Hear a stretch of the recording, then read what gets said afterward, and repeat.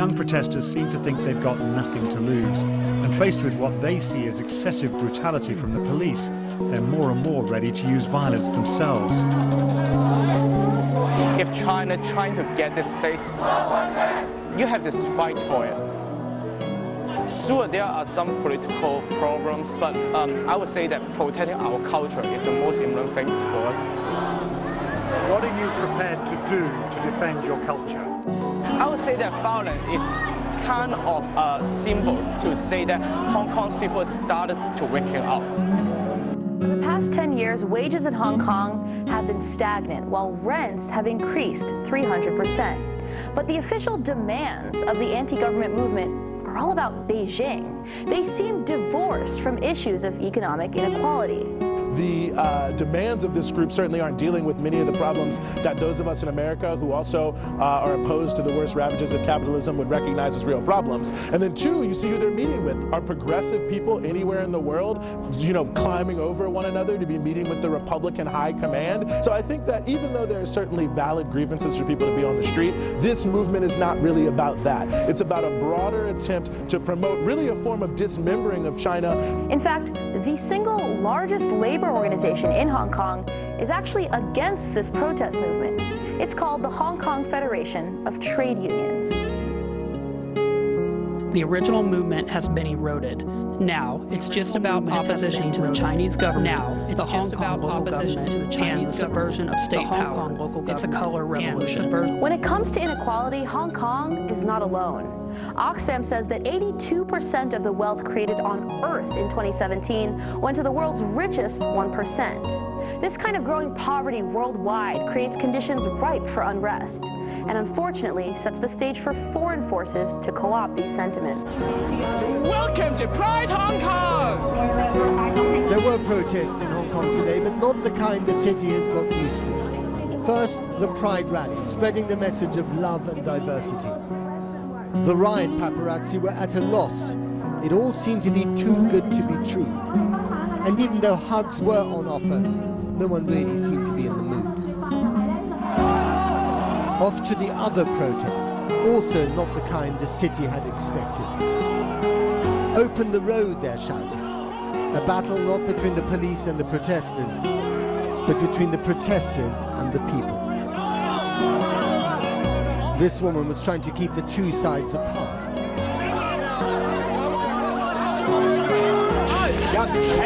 This was a citizens' effort to clear the road, to remove the barricades and the arsenal of bricks assembled by the protesters for use against the police. But the mood was ugly, and the scene was an unsettling insight into the fractured soul of Hong Kong. The youth in Hong Kong are facing the same issues as the youth in the West. Rising cost of housing, diminishing job opportunities. But why are the youth in Hong Kong railing against Beijing, who doesn't control the Hong Kong economy?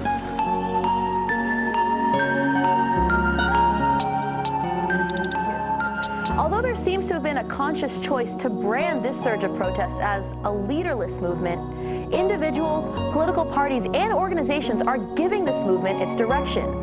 And U.S. officials and organizations are openly colluding with this opposition. At the center of this controversy is a man named Jimmy Lai. His media company owns one of Hong Kong's most widely read publications, Apple Daily. As protests were heating up this summer, Lai went to Washington, D.C. and met with U.S. Vice President Mike Pence, U.S. Secretary of State Mike Pompeo, and U.S. National Security Advisor John Bolton. He was also hosted by the Foundation for the Defense of Democracies, a neoconservative think tank that hosts a board of advisors that include 2 former CIA directors. Then in August, Lai was seen meeting in Hong Kong with a man named Christian Whiten, who worked at the U.S. State Department under both the Bush and Trump administrations. Here's Whiten on a podcast later that month. Causing this crisis for the Chinese Communist Party, for the government, at a time when we're, frankly, at a difficult point in negotiations. This is good for U.S. national interest. Also present at this meeting was Mark Simon, Jimmy Lai's so-called right-hand man, who's an ex-Navy SEAL with ties to the CIA, although he says he's not a spy. Under fire themselves, Hong Kongers incensed by their failure to stop last Sunday's UN-long attack. A Accusations of police collusion with the triad strenuously denied. 10 p.m. and die-hard activists now trapped on the station platform were aiming fire hoses down the escalators of police. This is the shocking violence that triggered today's protest, meted out by masked men wearing white. 45 people ended up in hospital. Today, Hong Kong's men and women in black were out in force, defiant in the face of a threat from China just this week that the People's Liberation Army could be deployed to defuse this situation. We're probably touching Beijing's boundaries, but we're not afraid of that. Are you really prepared to suffer the consequences of a crackdown by Beijing if it loses patience? We're well aware of what happened in Tiananmen Square, and I believe a lot of people here are actually more than prepared for, in case of an invasion by the PLA. Obviously, we know what might that lead to, but if we die, Hong Kong will die with us. That's our stance. If we burn, Hong Kong burns with us. Tens of thousands of pro-democracy protesters converged on Yuen Long in searing heat despite the ban. Their chanting denounced tyranny. Colourful epithets were directed at the local police chief. Free Hong Kong, they shouted. Reclaim Yuen Long from the triads. Another slogan, well, more of a strategy. Another curious figure in the anti-government movement is Martin Lee, who is present at this August meeting as well. He's the founding chairman of Hong Kong's Democratic Party, the largest pan-democratic party, the clique of political parties in Hong Kong that's been called anti-China. Their policy basically is anti-China, and they do things which are really hurtful to the overall public interest of Hong Kong. The Pan-Democrats would go on to win 7 in 10 votes that November in Hong Kong's local elections, but Beijing says that the opposition and its young agitators were stopping people from going to the ballot box. Martin Lee's connections to Washington go back decades. As the current protest movement was heating up, Lee also took to Washington and met with U.S. Secretary of State Mike Pompeo.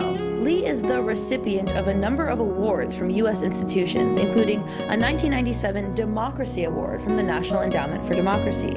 Although the NED is technically an NGO, it has received millions of dollars from the U.S. State Department, and critics of the NED point to the fact that one of its former presidents said it was created to continue the work of the CIA without the CIA's stigma. Additionally, NED co-founder Alan Weinstein admitted that a lot of what the endowment does today was done covertly in the past by the CIA. I asked Lee about his party's alleged ties to the U.S. government. We have been very careful. We don't take overseas donations because that's not allowed with any foreign political party or political group. It may be illegal for a party to take money from a foreign government, but from a foreign non-governmental organization, that's another story. That's not illegal, definitely. There are gray areas, An NGO, giving money in the cause of promoting democracy, there's nothing we can do about it. There's also nothing to be done about donations from individuals. Individuals like Jimmy Lai, who donated to the Hong Kong Pan-Democratic Camp to the tune of millions. Then there's Joshua Wong, who appears in the press as a leader of this protest movement. Wong became the face of the anti-China movement in Hong Kong several years ago, and both he and Martin Lee have been honored by Freedom House, a subsidiary of the NED. Wong has met with Nancy Pelosi, Marco Rubio, and was most recently spotted meeting with a U.S. State Department official in July. The protesters call it fire magic. The authorities call it terrorism. But who would have thought just a few months ago that the words Molotov cocktail and tear gas would become part of Hong Kong's daily vocabulary? This was the scene overnight at the Polytechnic University, the last campus still occupied by the protesters. The police are over there. They've just moved into that position, firing tear gas, and the protesters are over there firing back with Molotov cocktails. You can see them burning on the road. The question is, will the police actually now try and storm the campus? Because as we saw the other day, there are thousands of Molotov cocktails and tens of thousands of bricks, as well as bow and arrows waiting for them, so it could be really nasty. Inside, the halls of learning have been turned into ramparts, echoing with the call to arms. Close the gates, he commands. He might as well have said, pull up the drawbridge and man the umbrella ramparts. The humble umbrella has morphed into something almost unrecognizable here. And the same can be said for the revolution that bears its name. This may be a 21st century place of learning, but this is all very medieval. You've got your archers here, you've got the makeshift catapults over there. And the message board is having a hard time catching up with the actual events. It is easy to forget that this whole movement started with peaceful mass rallies against an ill-judged extradition law. But with no leadership amongst the students, bad leadership from the authorities, and no dialogue between the two, Hong Kong is paralyzed and paying the price. It's all about that tunnel there to central Hong Kong, which has been cut off for the last few days. And in order to open that tunnel, you need to occupy. The National Endowment for Democracy takes U.S. taxpayer money. It literally funds foreign political parties. It gives training to people who end up, going on violent rampages through the country. It literally funds the salaries of foreign politicians. It brings them over to meet with Mike Pompeo. The National Endowment for Democracy, along with USAID, which is more closely tied to the U.S. government, they're completely and fully responsible for keeping these protests alive and keeping the lifeblood of money flowing through countries that the U.S. wants to overthrow.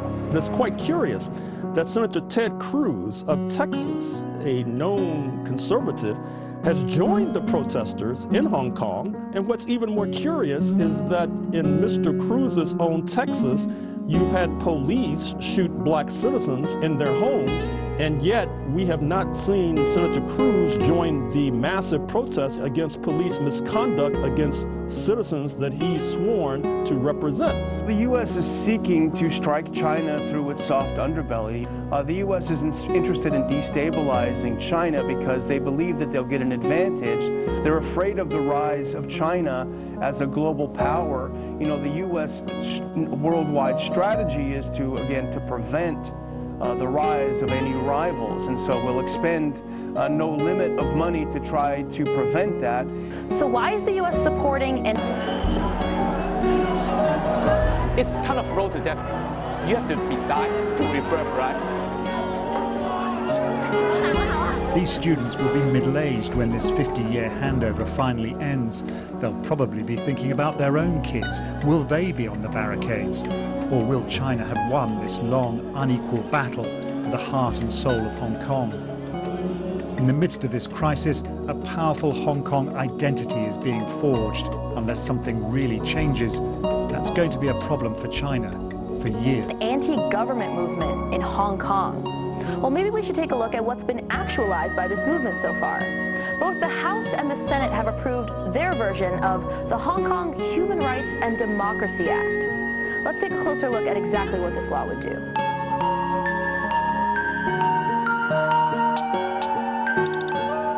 The Hong Kong Human Rights and Democracy Act claims to support the democratic aspirations of Hong Kongers. This has been a great bipartisan moment on the floor of the Senate.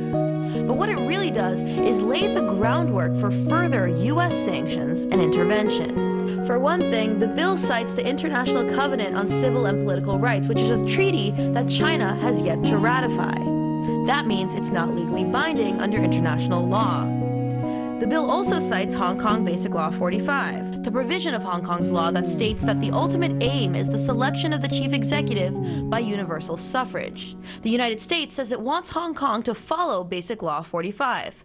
But any examination of Basic Law 45 reveals that implementing such universal suffrage should be done in light of the actual situation in Hong Kong. Still, the Hong Kong Human Rights and Democracy Act threatens to punish China if it doesn't accelerate this timeline. The bill also threatens sanctions if Hong Kong does follow Hong Kong Basic Law. It says the U.S. will sanction Hong Kong if the Hong Kong government enacts a new law regarding national security pursuant to Article 23 of Basic Law.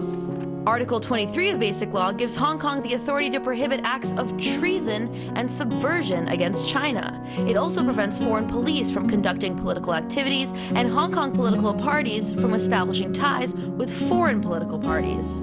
Additionally, the Hong Kong Human Rights and Democracy Act mandates the president to make a list of people for the U.S. to blacklist from entering the country. It gives the U.S. the authority to seize the assets of anyone on this list, Chinese or otherwise. And anyone who tries to get around the U.S. confiscating their possessions can be fined by up to $1 million. It's for this reason the Hong Kong Human Rights and Democracy Act has been called a money grab.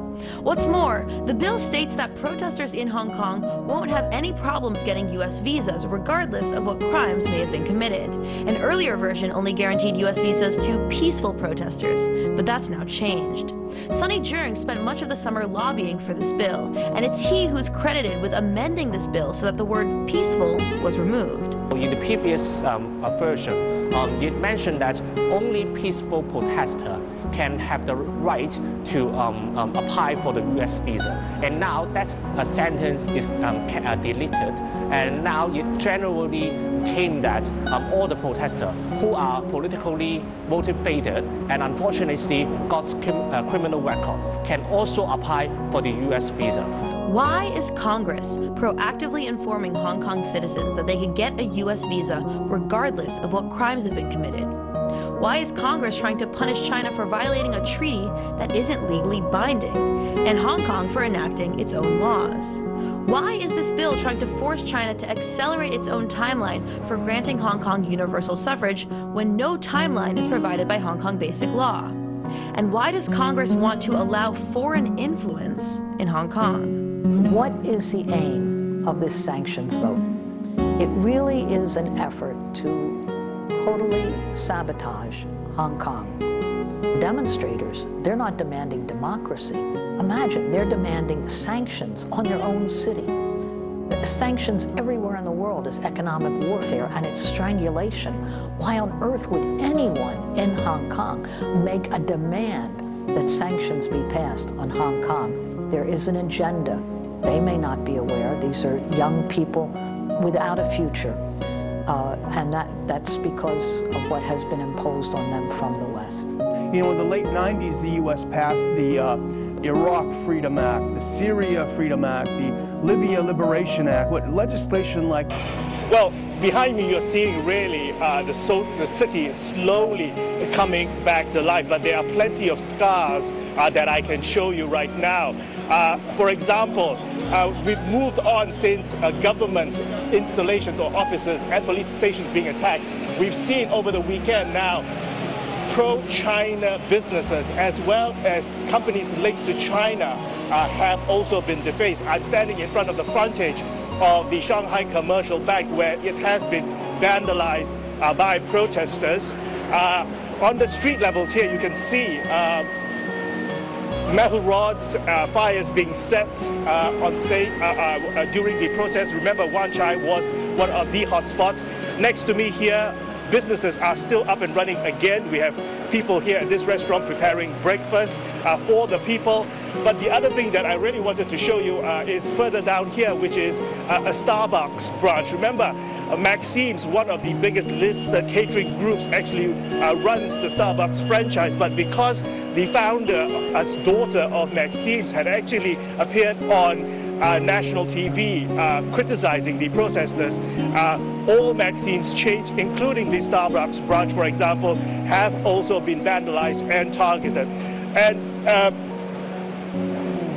as you can see, buses, trains are back to normal. So it does look like the city is slowly coming back to life, but we may be expecting further actions by protesters later this evening. Or this is meant to do is to establish a baseline upon which to build until you get further and further down the road of U.S. intervention and sanctions. The Chinese economy has been growing 3 times faster than the United States for the last 30 years. The standard of living of the average Chinese worker has been growing much, much faster than anything that the average American worker experiences. The Chinese have figured out how to do the thing that is the most urgent need of the people of this world, which is to stop being poor and to become comfortable and to have a modern industrial economy. They are doing that. They are the ascending power in the world. Everybody knows that, and that means they challenge the United States, because our dominance, the dominance of the United States, which has been in existence roughly a century, is now heading down. The Hong Kong Human Rights and Democracy Act is now law. Beijing may soon send in troops to act as peacekeepers to make sure the city doesn't destroy itself. But in Hong Kong, tourists have disappeared. The city's economy is grinding to a halt. Against the backdrop of an unprecedented economic war between a now dominant United States and a rising China, Hong Kong's future hangs in the balance.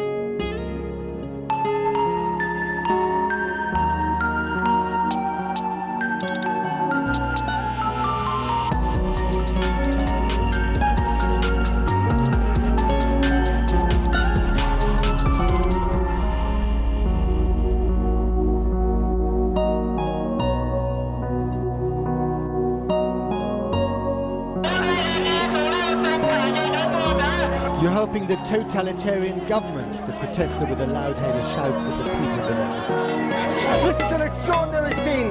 Neighbours, but also alumni from the University of Hong Kong, which is up there reclaiming their neighbourhood by dismantling the barricades, getting rid of the bricks, all the time keeping an eye, that's why we're wearing the helmets, on that bridge up there, where some of the protesters are still gathered in defiance, threatening to throw rocks on us down here.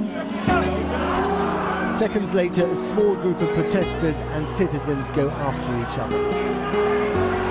Tensions have boiled over in a city on the edge of a nervous breakdown, caught between sympathy for the protesters' cause and revulsion at many of the methods. If they are peacefully protesting, that is fine, but they are now using all sorts of violence. Okay. That is not acceptable to us. You're trying to clear the road. There's a major hospital up there. Yeah. Ambulances can't go up the road, so they're getting stuck in traffic jams all the way around the corner. Yeah. So this is the neighbourhood basically reclaiming its neighbourhood, essentially. Correct. Yeah. Correct. So that buses and transport can flow, MTR can open, people can get to work, to school, to university if they want to study. Yeah. Have you lost all sympathy for the protests? Pretty much, yeah. Those neighbours not taking part are gripped by scenes they probably thought they would never witness, wondering what kind of divisions lie in store for Hong Kong. It's hard to remember that this started off with an extradition bill a long time ago. And where's it going to end? Is this a turning point, do you think? Is this a turning point against the demonstrations this week? This week? What we're seeing here? I don't necessarily think so. Well, you can see the determination of the neighbours here to try and get rid of these barricades in the middle of the road, to reopen the neighbourhood and this road for business.